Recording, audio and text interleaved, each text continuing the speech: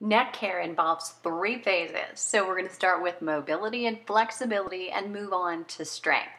So first, an easy at your desk or anywhere stretch, bringing your ear down toward your shoulder, trying to keep your shoulder square and just moving through your neck. You want your hand to be offering gentle pressure, but just to the point of tension, so nothing should hurt. The next stretch is actually going to help you come down at an angle and relieve some more of those muscles through the back of the neck and the upper back and shoulders, that upper trapezius. It's as if your chin is pointed down toward your thigh. In this case, we're looking down your right thigh at more of an angle, not this straight over stretch that you just did. Next up, we're going to move on to a little bit more of front view so you can actually see what happens here. So watching me, bringing my ear toward my side, you can see that I come straight over on this side.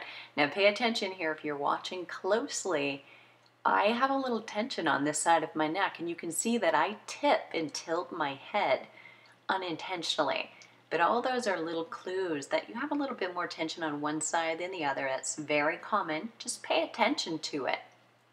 So next up, I'm doing the down at an angle, as if I'm looking down that thigh with a little pressure coming from my hand, helping me to just go to the point of tension and then hold.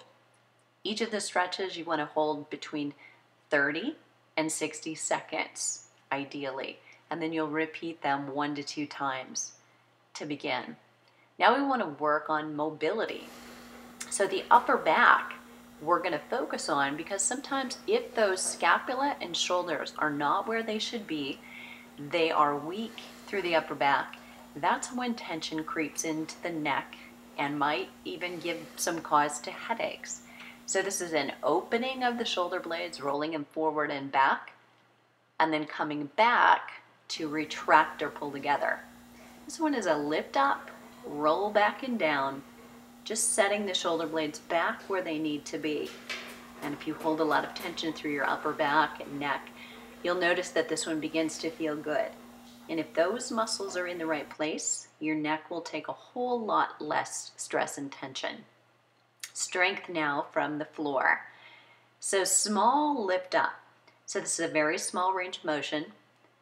Lifting, watch from the crown of my head down through my upper back, moving as a unit. Try to avoid picking your head up first, so there's no strain here through the neck. We want to strengthen those muscles through the back of your neck that are weak while we're forward working all day long. Same exercise, but going a little bit further. Now I've widened my hands. I have a little more pressure through my fingertips, but the work is still happening through my upper back. It's about shoulder blades pulling together, and there's a lot of pelvic tilt going on. My tailbone is down, protecting your lower back. Next up, little pinkies come in close to your side. Your elbows come as close as they possibly can together, and you want to focus on that squeeze.